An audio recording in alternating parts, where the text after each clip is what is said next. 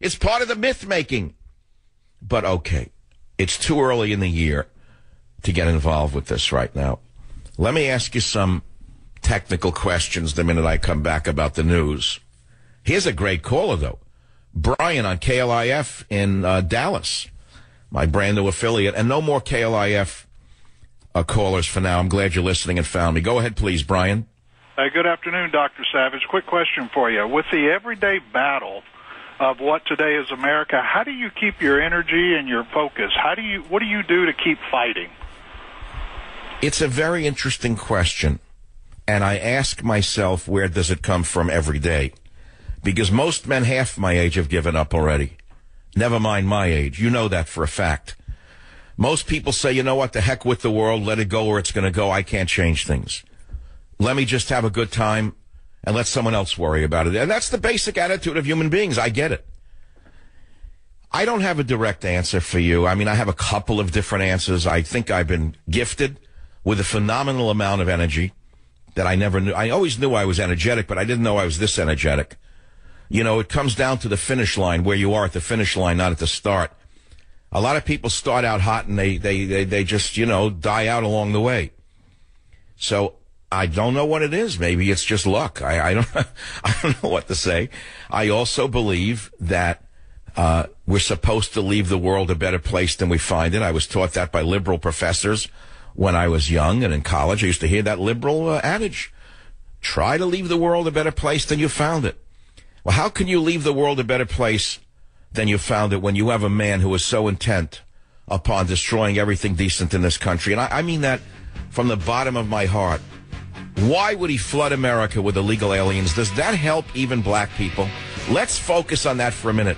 How does flooding America with illegal aliens help the poorest of the poor, whether they be black or white? It does not.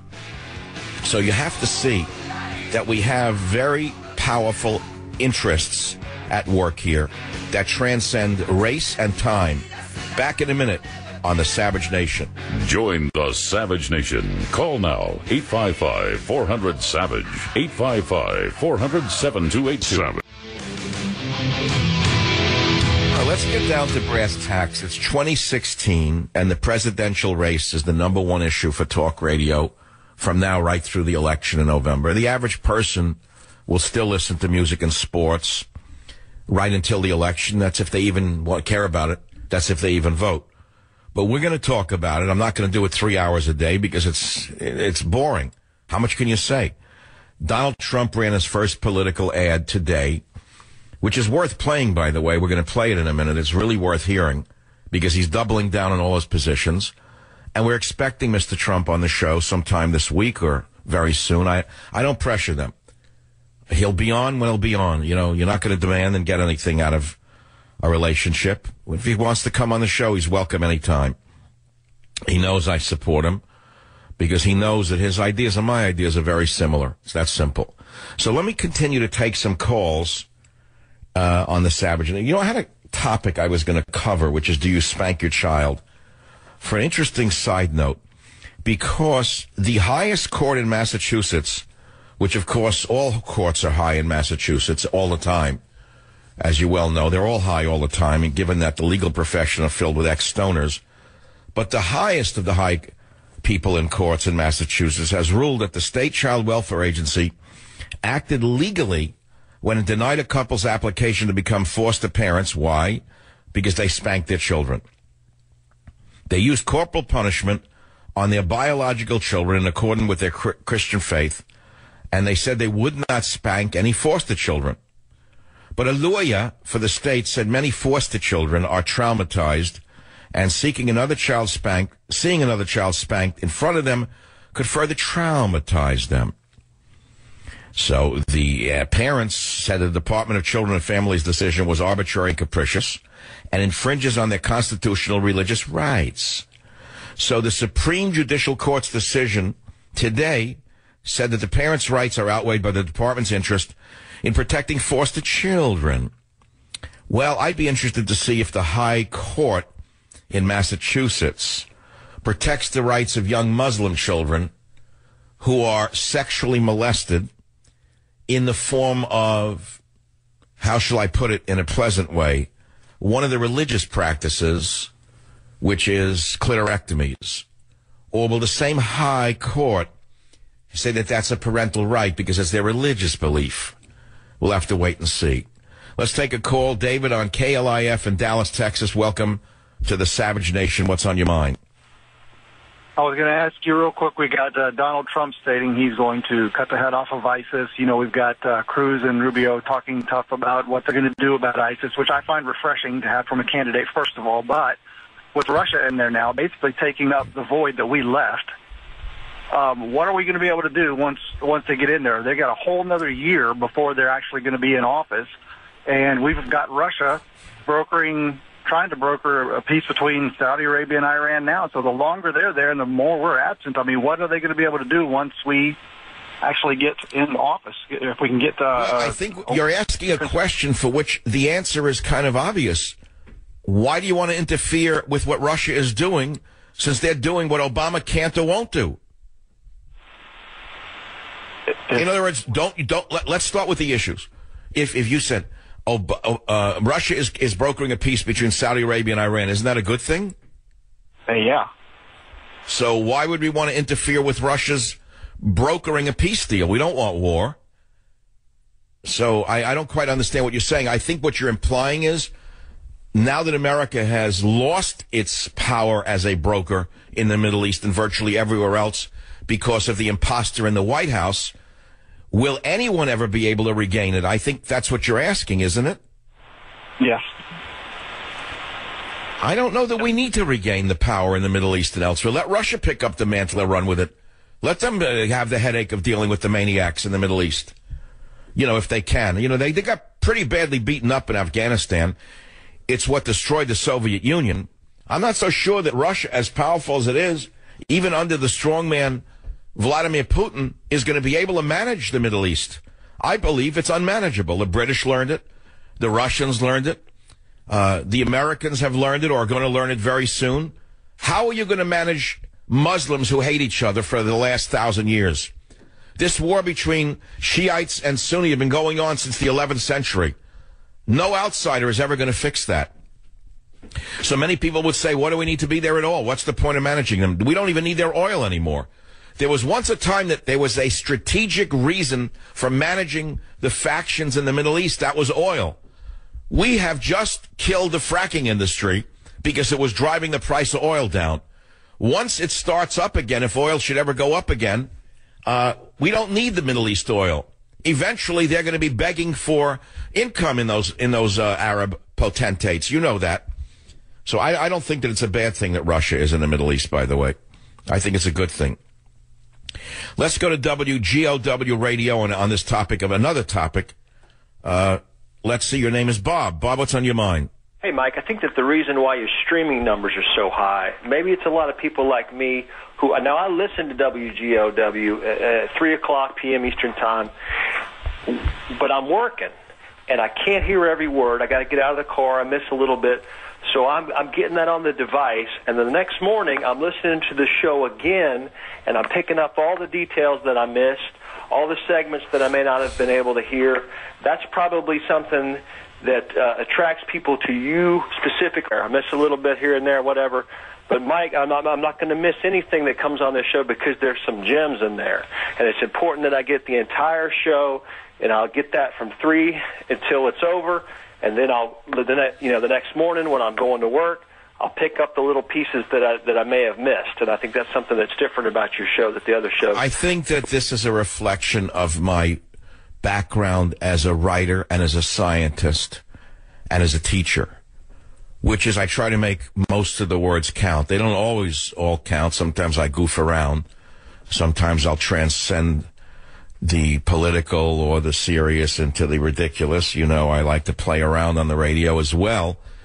But the fact is that there's a lot of deep content in most of my show. And I'm not doing this to compare myself and say I'm better than the others. The fact is that there's a difference. And I just think people they gravitate to where they want to gravitate to. And I think that the what do you call it? The podcasts give people a chance to do what you just said, which is to get into the deep weeds in other words, the grass, and start listening again and say, well, what did he really mean when he said that about Russia today? Can I listen to that again? Because I just said something I think important about Russia. And I don't know that people caught what I said. I don't think it's a bad thing that Russia is there. I think they're doing what we should be doing. But Obama has lost so much credibility that Iran and Saudi Arabia would not listen to him. Neither trust him. So I don't know. See if Russia can do that. Bob, where is GOW Radio? I don't mean to be obnoxious about it. What city are you in? Chattanooga, Tennessee. Oh, I love Tennessee. Thank you so much for calling, Bob. I appreciate that. Well, you know, Government Zero had a good run, and it came out in October. It made it to number 3 on the New York Times list. It's still selling, by the way, because even in the election year, people want to look back and say, wait a minute, this is not old news. Page 71, Islam's 1,400-year war against the world. Maybe that would help the New York Times understand that this didn't begin with George Bush. Maybe the idiots in the media could learn a little history by reading the book. Maybe they could learn that there's a thing called the Vostok ice core samples, which may help them understand that global warming, global cooling is a natural phenomenon, which is certainly not to argue for pollution. See, this is the problem. I want to go into that another time. I don't really want to get sidetracked right now. The fact is that there's a lot of information there, but I have a new ebook coming out this week, which I'm not going to talk about to any great extent at all. It's on how to fight viral diseases, how to fight colds, how to fight the flu. It's about immigrants and epidemics, about the diseases that immigrants are bringing in, and how Obama has opened the floodgates. I have the data on it that's going to make your hair stand up. But, you know, I've talked about this for years. Remember when he flooded America with the Central American kids? Not this summer, but the summer before. And how many of them were bringing in a new strain of flu that was knocking our kids dead, killing some of them, paralyzing others. It is all in this book on immunity. That's an ebook that'll be out. I don't even know how to direct you to it right now because it's not for sale yet. But I'm telling you what's on the horizon. And then in May, I have my Teddy book coming out. It's basically a picture book of me and my little dog, Ted, the 11-pound poodle who thinks he's a 110-pound Newfoundland. He has no idea how big he is, how small he is, but he finds out once in a while when he tangles with the wrong dog. I was at a friend's house in Los Angeles who had a 120-pound. His name was Henry. I don't know what he was, just a big black furry dog that was so big. When you know the type of dog that lumbers in the house. I'm used to a little guy you can pick up like a pocketbook when he disturbs you, and say, "Come on, calm down." This one you can't pick up. But it's always the same thing, like, oh, he'll be okay, don't worry, he's fine, he won't hurt you. Meanwhile, he's pretty intimidating. I said, what was he bred for? He was carrying things, pulling carts in the Swiss Alps. You know, those guys with the kegs, those big dogs. Sweet dog, he did calm down eventually, to be honest with you, and he eats less than my dog. I don't understand that. I don't know how this big dog eats less than my dog does. They said 1 cup of kibble a day? No wonder he's running around like a lunatic. You know, give him to me, he'd be 20 pounds heavier and probably a lot calmer. He'd be able to relax after the show like I do. But I want to play for you a little political stuff and see what you think of it. You probably heard it on other shows. Everyone has heard about it so far. But we're going to talk about it here on the show. Let's play Donald Trump's first paid political ad right now. I'm Donald Trump, and I approve this message. The politicians can pretend it's something else, but Donald Trump calls it radical Islamic terrorism. That's why he's calling for a temporary shutdown of Muslims entering the United States until we can figure out what's going on. He'll quickly cut the head off ISIS and take their oil. And he'll stop illegal immigration by building a wall on our southern border that Mexico will pay for. We will make America great again. There you go. There you go again. All of the intellectuals hate Donald Trump. Oh, they're so smart. Oh, all of the great left-wingers, they're so smart. The country's being overrun. The economy is being hollowed out. The language is being bastardized. You name it. But they're so smart, they know that Trump's an evil man. Why, he's Mussolini, maybe even Hitler. He's so bad. Why? Why? What has he done that's so bad? Well, he doesn't want Muslims to come in. Oh, he doesn't. Well, let's analyze that for a moment. And let's see what the waves of recent Muslim migrants have brought to America. Well, let's go to Europe to see the real truth. Came out today. 1,000 plus migrants